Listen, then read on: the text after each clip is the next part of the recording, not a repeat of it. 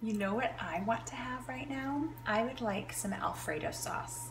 But when I eat alfredo sauce, it makes me very sick. I can't handle it. I know, right, Miles?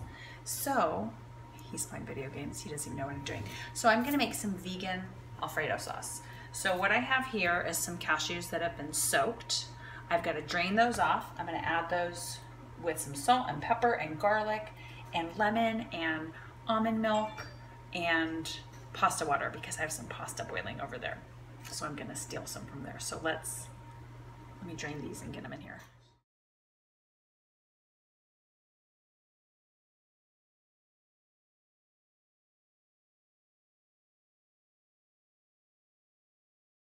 So the sauce is done. My pasta is also done. But what I'm gonna do is now heat up the sauce. So I'm gonna heat it up so I can kind of thicken it a little bit more. You wanna make sure that you keep pureeing it until it's smooth so you can't feel like the cashews in it. You know what I'm talking about? Because there was one point where I was like, oh, it's great. No, I can tell there's some little nuggets in there. So if this gets to the point where this is like too thick, I have some reserved pasta water here then I can add into this, but I just want to warm it up because my pasta's warm, and then I'm gonna mix in my peas. I had 1 bag of frozen peas, and guess what's fun? You don't even have to cook them. You just add in the frozen peas and then they'll like heat up to temperature. I'm just gonna keep stirring this because I don't want it to get, burned, stuck on the bottom.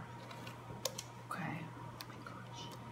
It looks like Alfredo. This is so great. Oh, it's so glary. I'm sorry. Let me try to get it better for you. All right.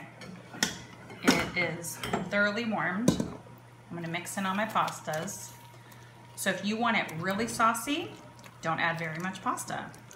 If you want it less saucy, add in, the correct amount. So now I'm just gonna stir this up. This pasta is still super warm because it just finished. Oh my gosh. Get my peas. My peas. How many peas? I don't know. That many.